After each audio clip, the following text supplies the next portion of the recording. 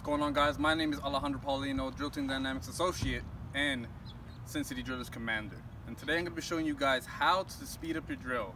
And I'm going to show you 4 different ways of how I got my speed up in my drill for any sequence or individual movement.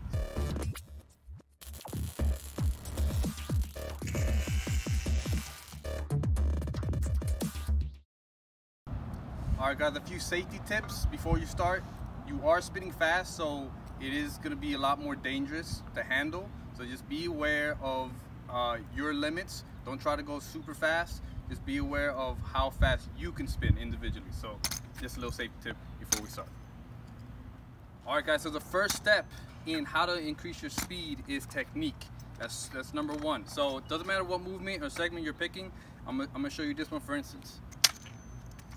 I'm going to do it as slow as possible so I get the technique down. I want to make sure my hand placements are on point every time. And pretty much if I can do the movement without having to look at the rifle, then I'm golden, okay? And once you get comfortable with whatever movement or segment that you're doing, then you can move on to the next step. Alright guys, step 2 in the process of drilling fast is gradual increase of the drill. So once you get the technique down, which is important, you want to slowly increase the speed every time you try the movement. So I'm going to do the movement 2 times slow, 2 times medium, 2 times, a little higher than that, and on the 4th time I'm going to go as fast as I can. So ready? Super slow, stop. Super slow, stop. A little faster. 3 times, a little bit faster. And super fast. Okay, so gradual increase. Remember, be aware of your hand placements, understand your technique, and don't go too fast to where you're just going to lose control. Go as fast as you're able to go. Alright guys, so 3rd step is going to be your bearing and your body control. Super important.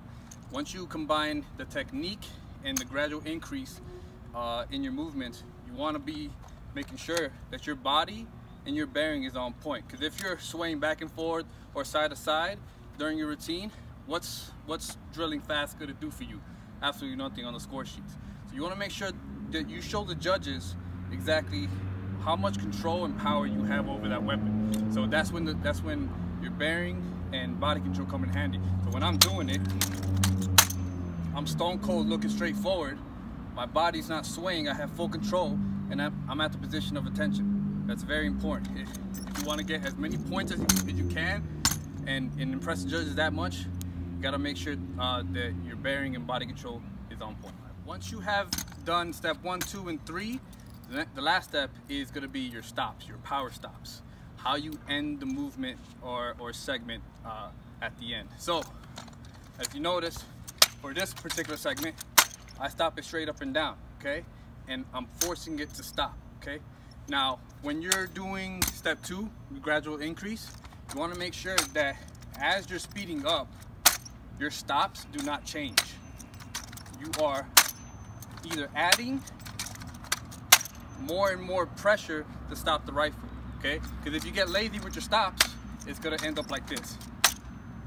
And the rifle's just going to, you're not going to be able to control the weapon, okay? So you can spin fast, you can have the best bearing and the best body control in the world, but if you can't stop the rifle at a drop of a dime, then again, what's the move worth?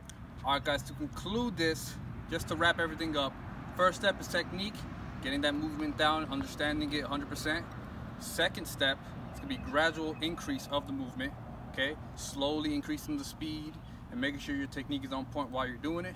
3rd step, bearing body control. Just simple, stand at attention, do the movement, but making sure that the rifle doesn't control you. And then 4th step, your stops.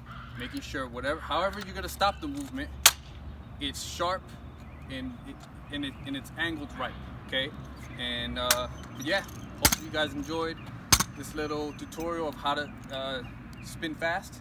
Get a lot of questions about it throughout the years, and I came up with the best 4 ways to increase your speed. So thank you for watching.